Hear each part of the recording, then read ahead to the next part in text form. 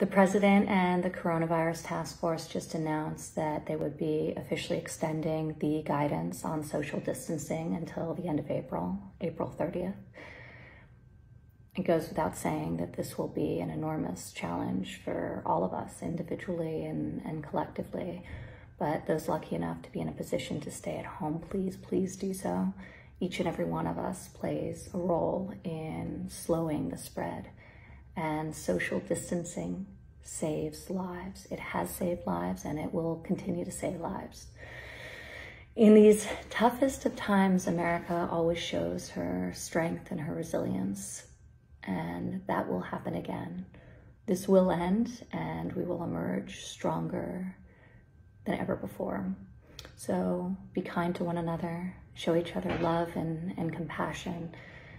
Express your gratitude loudly and often to those on the front line, ensuring that this country can function. And stay healthy, from our healthcare workers to our truckers and our grocers.